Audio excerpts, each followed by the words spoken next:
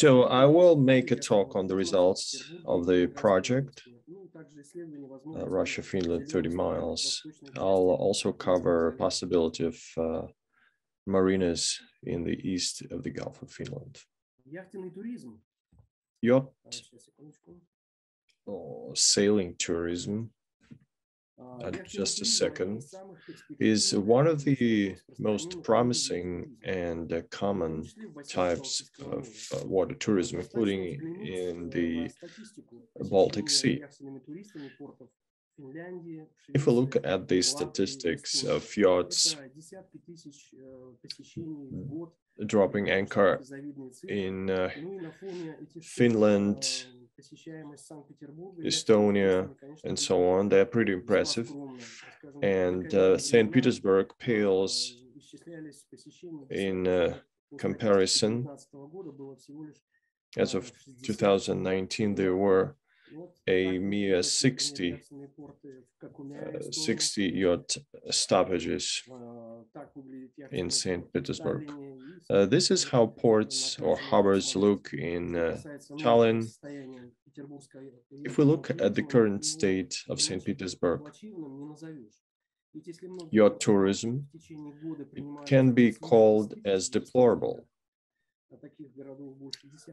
Other ports receive several thousands of yachts every year. Right now, St. Petersburg, which could generate millions in euro,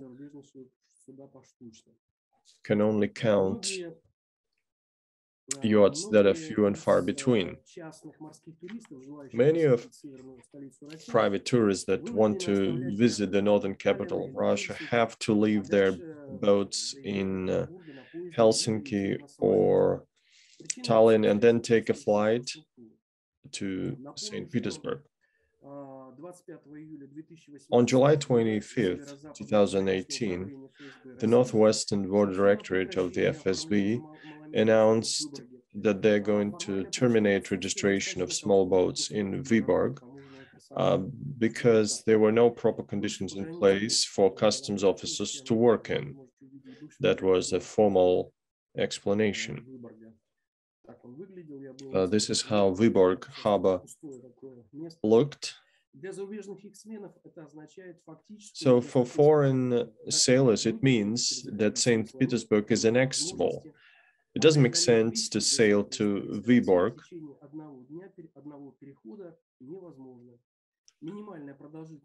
The minimum duration of the passage from Kotka customs point to Russian border is 80 miles. It's also impossible to obtain a Russian visa on the border. There is a limited number of decent marinas along the shoreline. So for foreign sailors, it means inaccessibility of St. Petersburg because it doesn't make sense to enter Vyborg, and it's impossible to overcome all the way to St. Petersburg in one day of sailing. The minimum duration of the passage from the nearest customs point in Finland, which is Kotka, to the Russian border is 80 miles. It's not possible to obtain a Russian visa on the border, which is a good practice. There is lack of marinas and cafes and shower rooms along the shoreline is out of the question, including any medical assistance. So even if you may have a good infrastructure, your city or town will not draw sailors. At the moment, there is no one going through Fort at Constantine. There's no one to process as foreigners. Lack of distinct and efficient state policy led to the closure of more than 10 yacht clubs and organized parking lots. At the end of last year, because of struggle between city officials, developers, and trade unions, largest and oldest river yacht club of Russia ceased to exist, and hundreds of owners lost their parking lots. According to the March 2019 statistics, it's the freshest statistics we have. So according to the March 2019 study on modern status of economics, there were only 47,000 small boats in the city. In the meantime, over the past 4 years, the fleet has grown steadily by 10–13%. Despite growing demand for parking, the draft general plan of St. Petersburg almost does not provide for new yacht places, even though millions were invested in the design of a new concept, but unfortunately it does not solve the situation with parking lots. But there is a positive bit of news as well. For example, a project in Okhta Center in St. Petersburg, where yacht club is being constructed with support of Gazprom. And then along Kronstadt coast. This project is supervised by Ksenia Shoigu, daughter of the defense minister. Financing is 4.5 billion rubles. So there is every chance that the construction will be completed successfully. I had a chance to personally talk to Xenia, where she launched this project. She presented a big map, and she said by end of 2024, the world's potentially largest yacht marina should be completed, should be built in Kronstadt. Is it going to become a mecca for sailors? Only time will show. The adopted concept for the development of yacht tourism in St. Petersburg mentions establishment of yacht club on Kananersky Island, but only pending investors. So if someone is ready to sacrifice money with a known payback period, then there is a good chance that it will work out. We should give credit to Russian investors who are trying to develop infrastructure the best they can. So in 2019, with assistance of Committee for Tourism and Department of Transport of Leningrad region, the book marina.com project was launched in the region to develop a network of guest yacht berths. Mr. Nemtsov is the forefather of this idea. It's a lot like booking.com for sailors, which will help sailors look for yacht berths,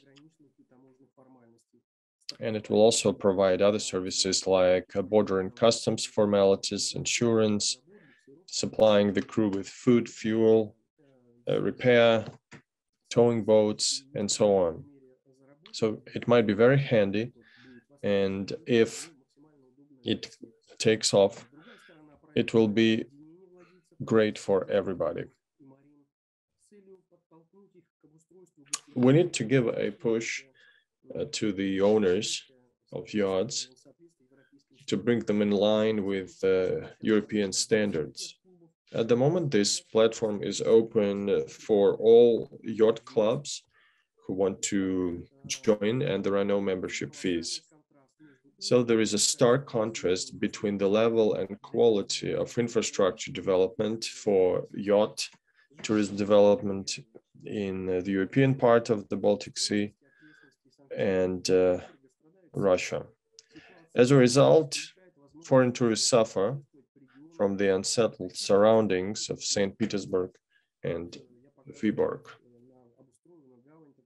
This is how a well set up marina in Finland looks. As I mentioned earlier, sailing for one day to reach St. Petersburg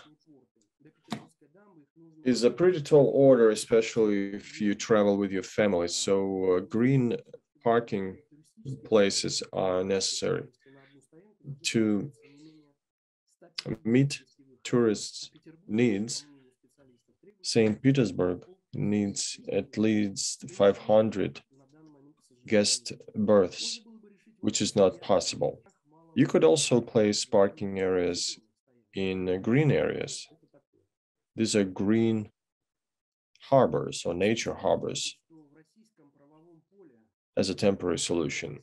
In Russian, nature harbors as a legal phenomenon does not exist. There are other concepts like a guest harbor where you could park your small boat, but still experts manage to formulate nature harbors. This is a section of the water area near the coast intended for temporary parking of yachts in the water area partially protected from waves.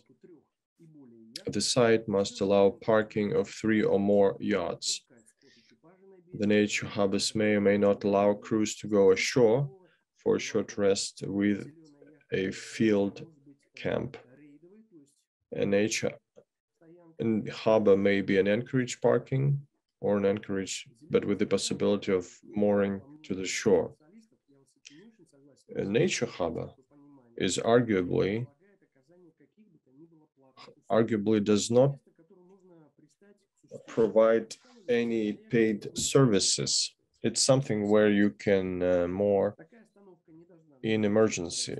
It should not contravene Russian legislation or any other restrictions or proprietary rights. For safety reasons, it is necessary to provide buoys and other safety features. Are there any nature harbors like that in the Gulf of Finland? To answer this question, a project was launched and is being implemented. It's called 30 miles, Russia and Finland. This is the most favorable stretch for passing by a non-specialized yacht. It's a pretty comfortable time for sailing. So it is implemented by Ron Hicks, our organization from St. Petersburg of sailing enthusiasts. From Finland, there is Southeast Finland University of Applied Sciences, XAMK, and Cursor OI. In a nutshell, the project aims to replicate the successful experience of Finland and Estonia project, where new harbors appeared along the border. 30 mile is found to be optimal because you can cover this distance during daytime. As you can see, the project area is shown with the red line all the way to the administrative part of St. Petersburg, including southern and northern parts of the Gulf of Finland. Contributors to this study are prominent Russian researchers in spatial planning, CEO of the Yermak Northwest Institute, member of the National Tourism Academy, Mr. Andrei Lapo, and his colleague, the deputy director, a member of the working group Helcom Vasap MSP, Larissa Danilova. They've done tremendous amount of work reviewing, so they carefully reviewed the water area in the Gulf of Finland to see if extra marinas and harbors could be added to the nature harbor regulation of St. Petersburg, according to the 30-mile concept. 12 new locations for marinas, 28 green berths, and 10 slipways have been proposed for consideration. Proposals have been formed based on open source maps. There is a link down below which leads to more details of this study. In the interest of time, I'm unable to cover all of it, but if you want to peruse this analytical report, this is the link for you. So 5 routes have been proposed based on the 30-mile concept and potential sites. For example, this is one of these routes for sailors or small boat riders. This is most optimal solution. So really, a lot of work has been done. All of that gives you an idea about how you can sail by following a special ring, external ring of the Gulf of Finland. But there isn't a single place for green berths. Also, there is no state authority which is responsible for organizing or using such harbors. So last summer in 2020,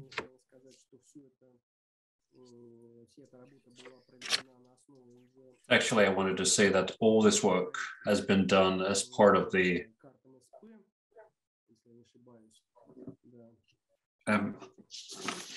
maritime spatial planning maps developed on the project. This table actually shows all these coordinates of the green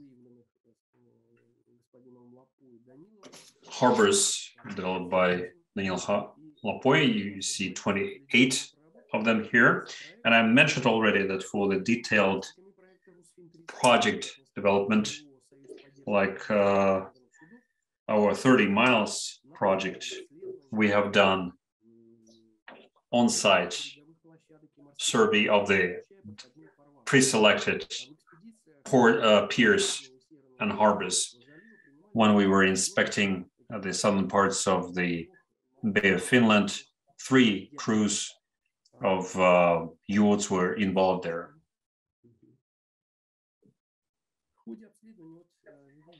In the course of the investigation, as you can see, there's a small Vysotsky Isles. This is the northern part of Maly Vychryvoy Island. In the course of an inspection of the potential pier places, we have done cleaning activities to clean out and sweep the potential areas for the future green natural piers. And in the last season, during the navigation period, we managed to inspect 11 out of about 28 of the proposed locations, and the results of the expeditions are posted on Facebook on the page of the RUS FIN 30 miles program. You can see the link to this information. Our organization was also involved in this work. We sent our expedition to the Moshny Island, which became part of that general effort.